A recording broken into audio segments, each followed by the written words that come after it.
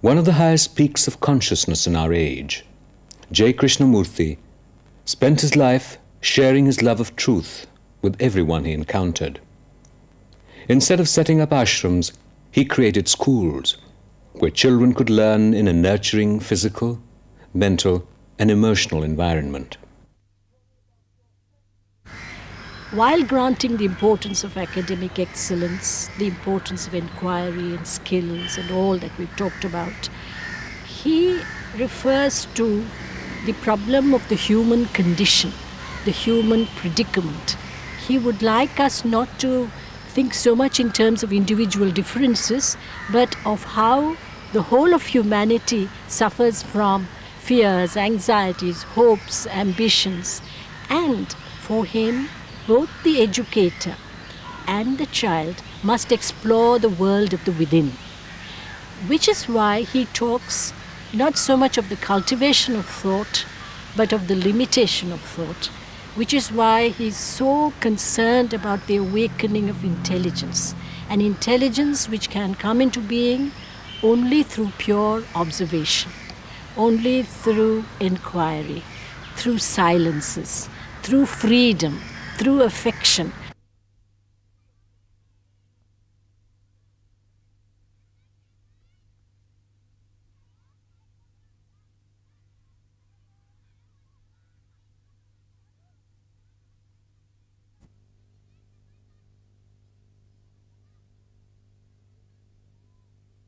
Located in several picturesque locations in India and abroad, the Krishnamurti schools are vibrant and alive. They're laboratories where the child's questioning mind can investigate, explore, and learn. Free from fear, prejudice, dogma, and the sterility of rote learning, and where teachers too can continually learn even as they teach.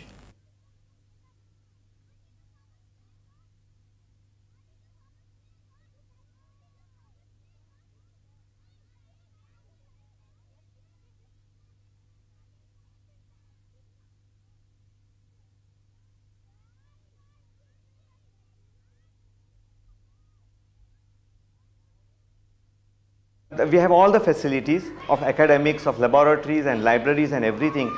So children do the both very easily. In fact, they do it much easily and without any pressure. So though the exams cannot be avoided, because examination is important, physics is important, mathematics needs to be done, whether you like it or not, you have to appear for that exam. So all this is kept into mind. But just because the exams are there in class 10, you can't allow the childhood of a child to be spoiled right from class 1 to class 8 and bring up that fear right from the beginning.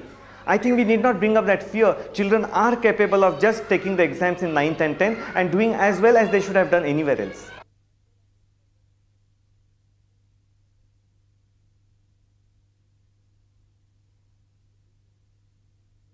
The Krishnamurti schools have all the facilities that other schools have. But in more conventional schools, facilities, structure and curricula burden and dominate the child. Here the child seems to draw energy from them and uses them as stepping stones on his path of discovery. We have an outline of a curriculum, whether it is a hobby, what are the things that we expect a child to learn, and what are the things that we expect them to do in the course of the year.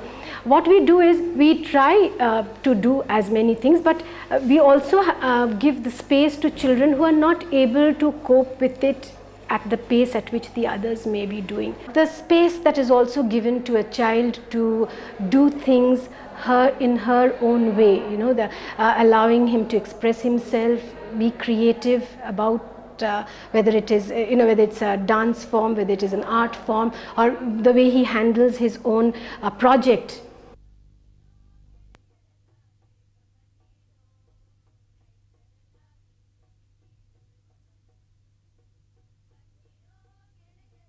Dance, celebration and festivity free the mind. Imbue it with a quality of fertility that welcomes learning. At the Krishnamurti schools, the energy of children, all too often imprisoned by authority and control, finds wings and creativity.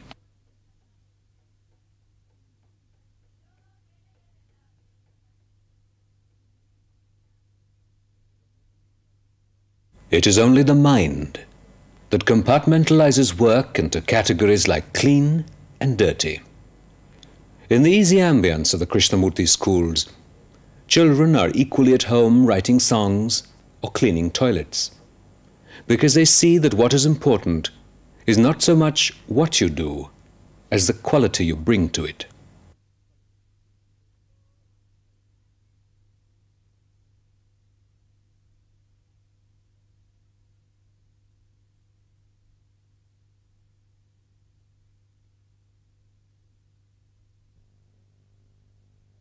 There are many things that attract one to these schools, but the most obvious and fundamental attraction remains their setting.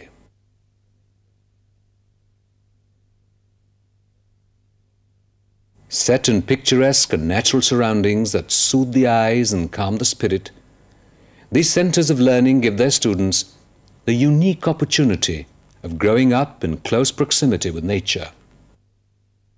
They're encouraged to watch the many small miracles of nature in a welcoming silence.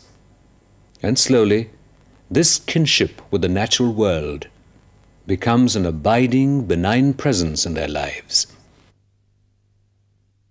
Here it's so beautiful and everything seems so perfect. So when you get back to a very different kind of world outside, you wonder how your child is going to adjust. But I think the kind of values and the kind of happiness and self-assurance that they get in this school is going to give them enough strength and enough happiness to be able to go out and face things with a happy mind and a happy attitude. And I guess if you have that, everything in life, I think things that are difficult wouldn't seem really to be that hard. And with constant interaction with Krishnaji's teachings and people around them who are very sensitive, they're exposed to a lot of activities, a lot of creativity, a lot of people who are capable of giving so much to the world.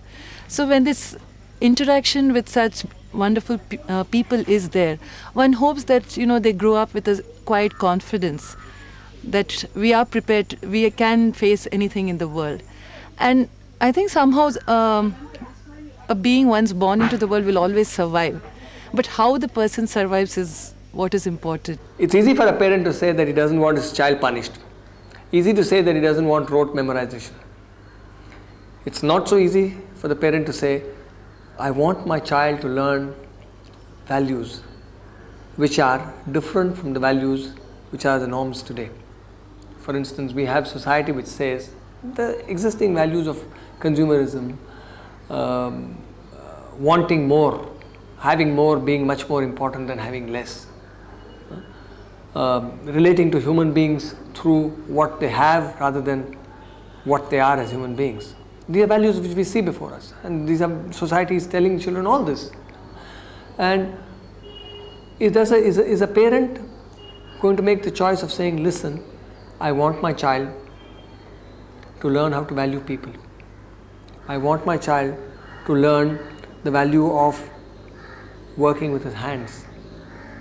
I want my child to learn to respect human beings. I would like him to make difficult choices in his life. I would like him to pursue what he really wants to do.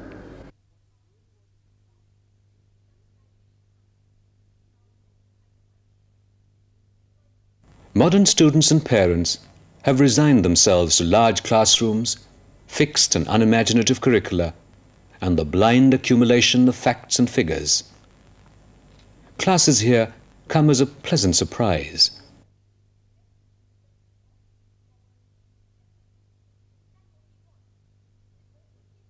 Teachers talk at a level the child can understand and give meaning and relevance to learning by revealing connections between the text and real life.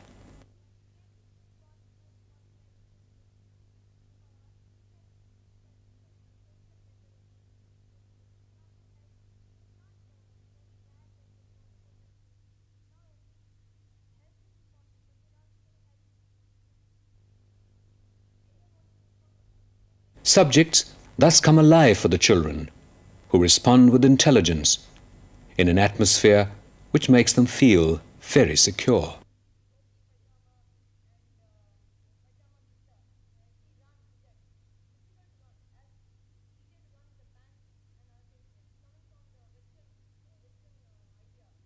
When you speak, when you say the things, then you're the one who learns more, because you're saying your ideas, whether they're right or not.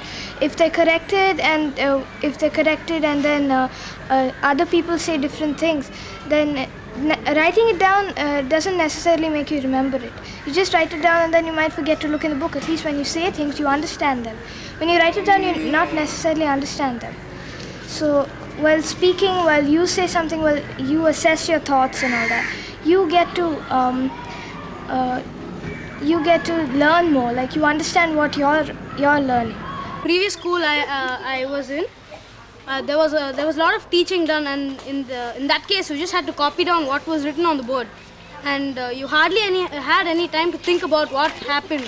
You were just copying down and you were just mugging up, But here I realized that the way that it's taught, you have freedom of speech and you can question the teachers, and so things become, it's whatever's taught is really interesting. I guess it's because they actually enjoy the classes here. There's more discipline here. In other schools, people don't enjoy their classes much, so they try to cut it and things like that.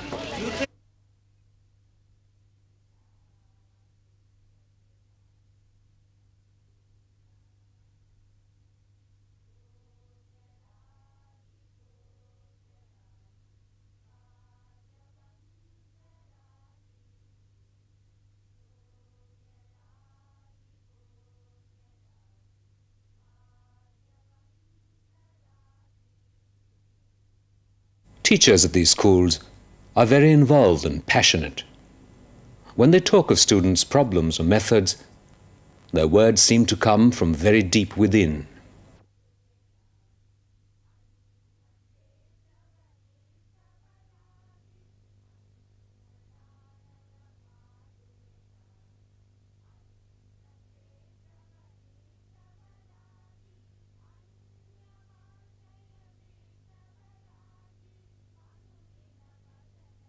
You get a strong feeling that for them, this process is more than a job. It is woven into the fabric of their existence.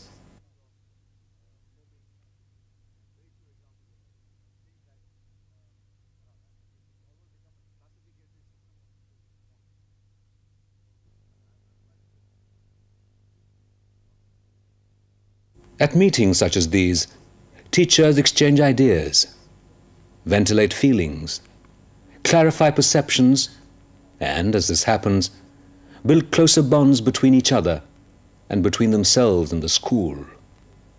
Most importantly, these get-togethers complement what they learn from their classroom experience.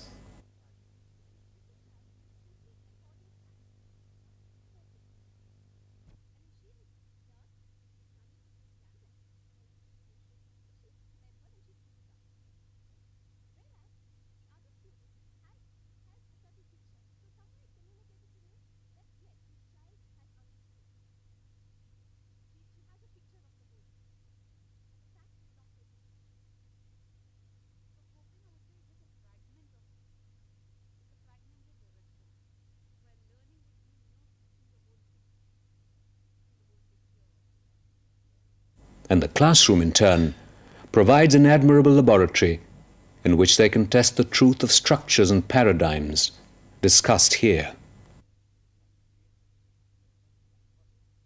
It gets translated, in my view, only where there is a teacher for whom the teachings have become central.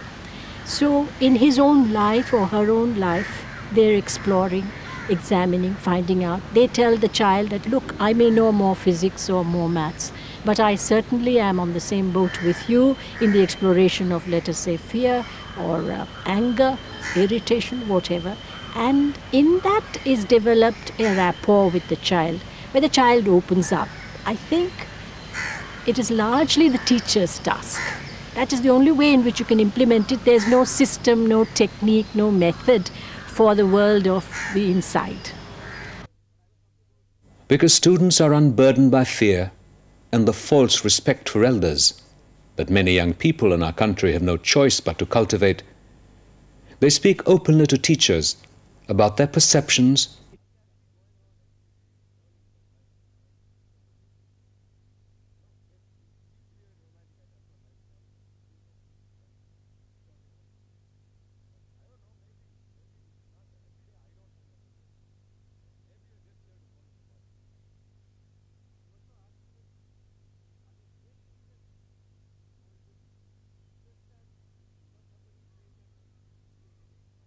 This leads to a rich learning atmosphere and a free exchange of ideas.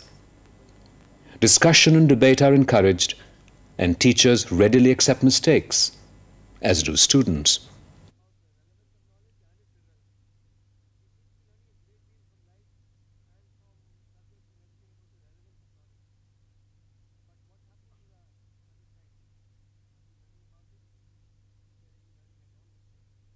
The student-teacher relationship is quite nice, as in I have time to meet my teachers and I have personal contact with them. It's not like I just go to class, see my teachers there and come back.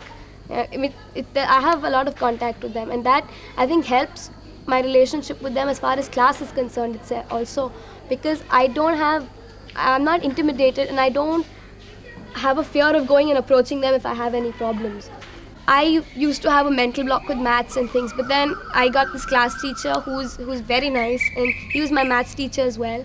So I just got to know him a lot better, and he helped me side by side. And I didn't know he was actually helping me with my maths, but I wasn't scared and I wasn't intimidated. So I didn't have a problem of approaching him, and my maths got better and better and better.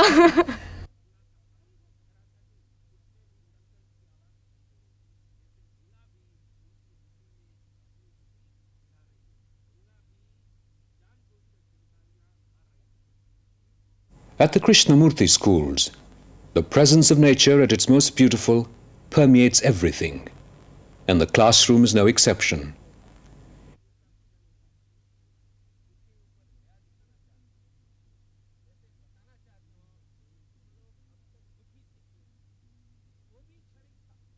In a situation not without distinct echoes of ancient India and its gurukuls, children hear tales of days gone by, even as the wind whispers amidst the leaves overhead.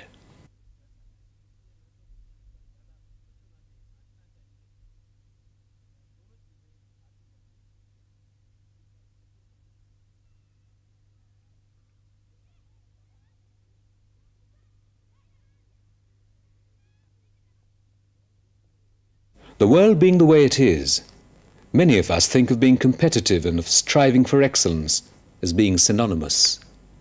Even a brief visit to the Krishnamurti schools will demonstrate that this is not so. Children play the game with intensity and a desire to play well and win, not with an obsession of winning at any cost.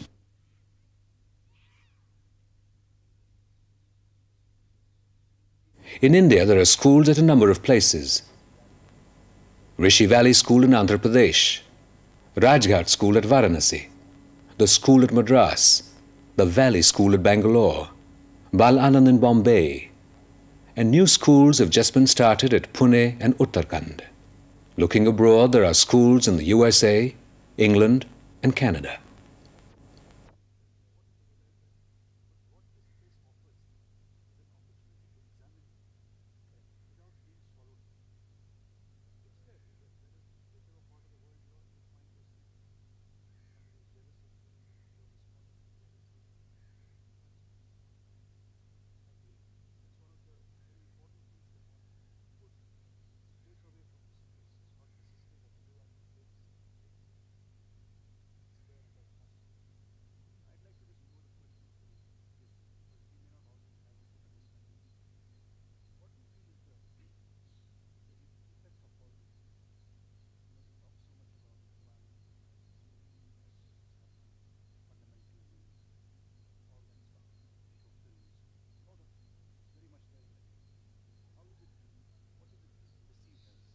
The Krishnamurti schools are more than centers of learning. In many gentle and subtle ways, they create another world for the child to live in, to learn in, and to delight in.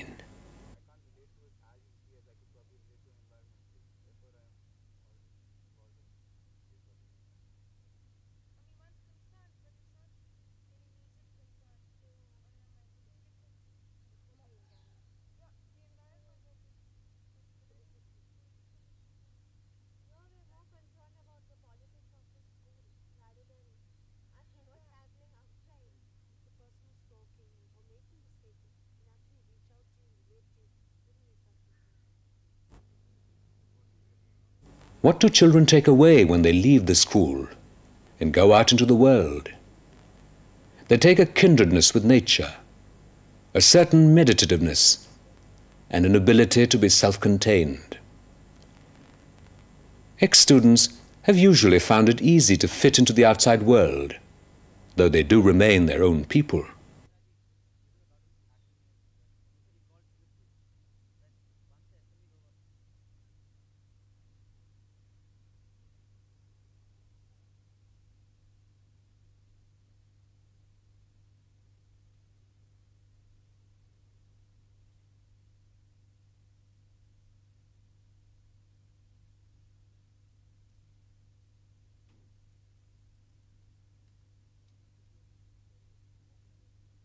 You often hear people say that schools like these are very elitist and only cater to the upper classes. At Rishi Valley, we discovered this was clearly not the case.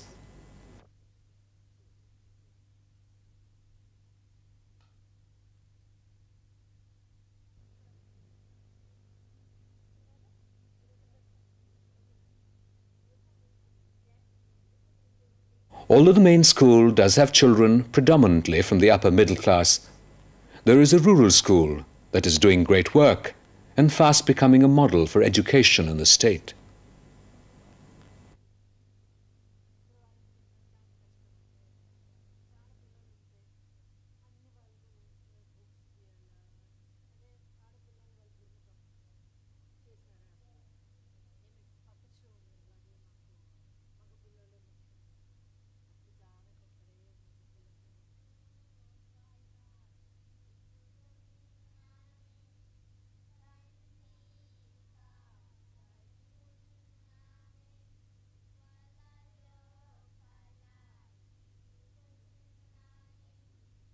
Apart from this, many schools have been set up with local talent and resources in the villages.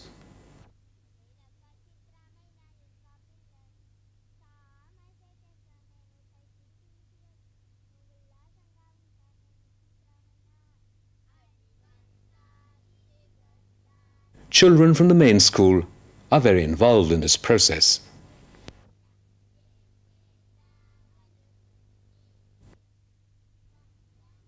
We had this slot for general activities, and rural education was offered to us.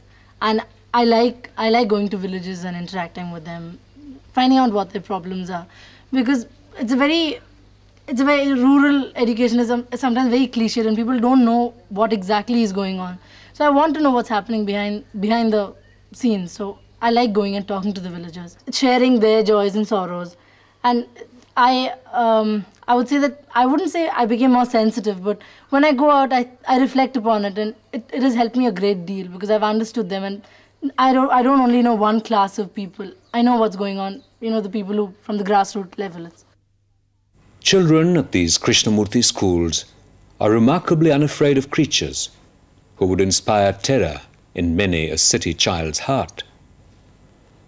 What is even more remarkable than the lack of fear is the tremendous sensitivity, the receptivity, the balanced living in such environments gives them.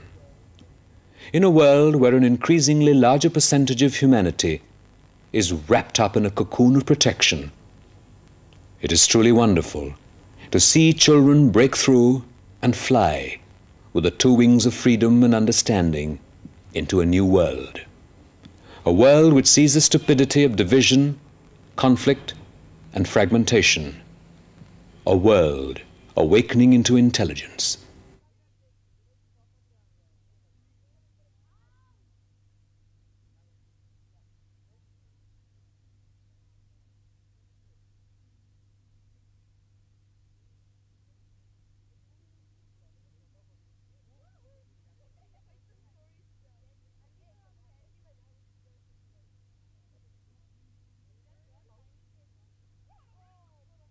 When people are secure, their energies come tumbling out.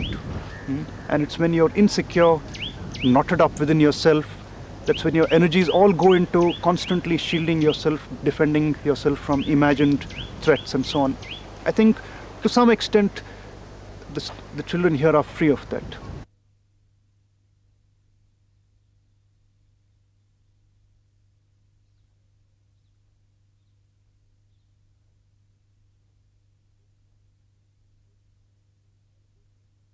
the basic question we all have, while Krishnaji was there, today and perhaps later, is what does one do with this tendency of the mind to crystallize itself into something which gives it security.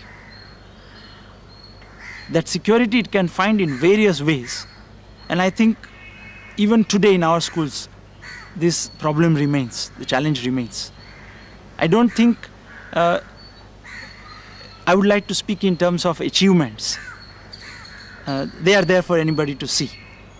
What is more important than all the achievements of the Krishnamurti schools is this question: can the teacher keep himself free of the limiting forces which are there in the environment and within his own being? Can we be awake to this?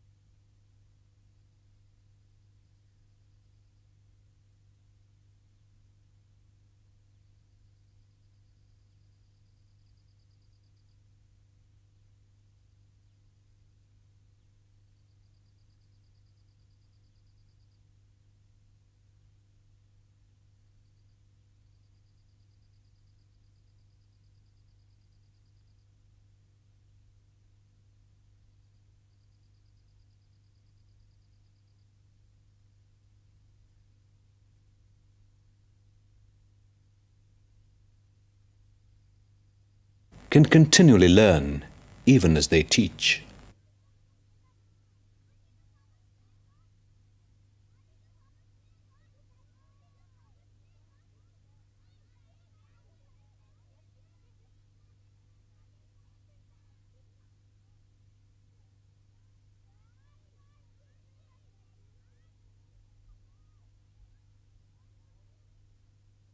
We have all the facilities of academics, of laboratories and libraries and everything.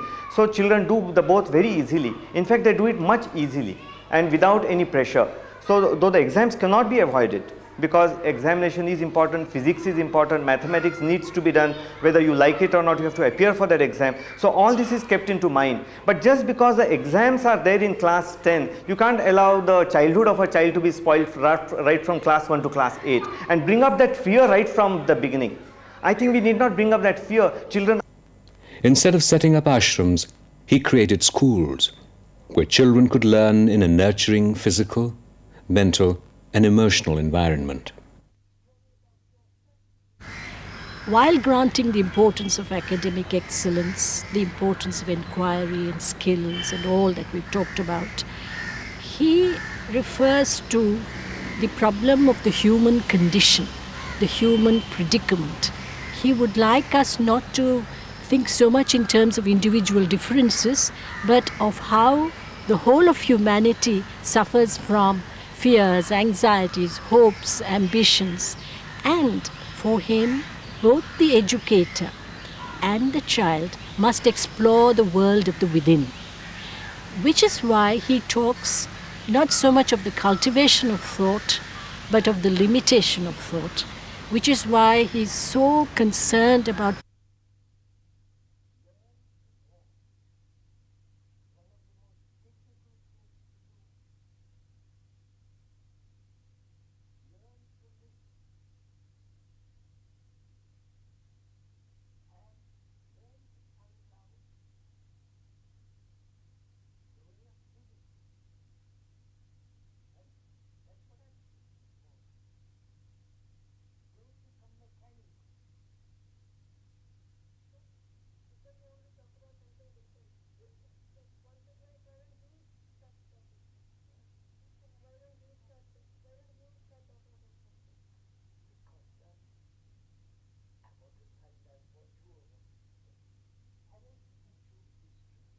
One of the highest peaks of consciousness in our age, J. Krishnamurti spent his life sharing his love of truth with everyone he encountered. the awakening of intelligence, an intelligence which can come into being only through pure observation, only through inquiry, through silences, through freedom, through affection.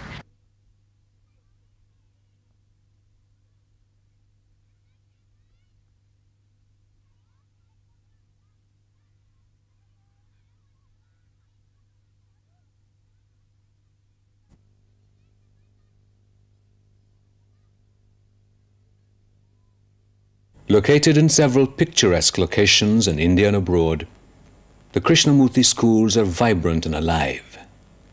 They're laboratories where the child's questioning mind can investigate, explore, and learn. Free from fear, prejudice, dogma, and the sterility of rote learning, and where teachers too